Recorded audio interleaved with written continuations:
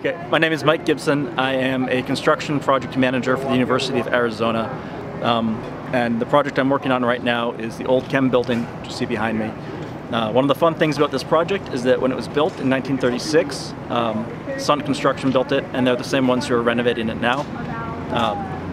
We've left the historic front, which is on the state historic register. We've left it the same, just renovated it some. And then the inside of the building's been completely renovated. There was an accessibility issue before where there were stairs up here to get in, and then once you got into the door, there would be more stairs. And you could only go up or down stairs. There's nowhere to go if you didn't want to use stairs.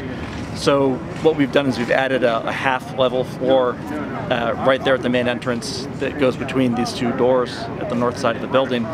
And from there, you'll now be able to go to an elevator. So there's full accessibility from the building, throughout the building, from the mall. So originally this building was chemistry and physics, then it became used for chemistry. They built more chemistry buildings, became known as old chemistry. But we've taken out all of the wet chemical labs and converted most of the space to classrooms for general use that can be scheduled for any class. So this will be for all the students at this point. And the new part of the building that we built is called the Commons, and it is integrated with the historic part of the building.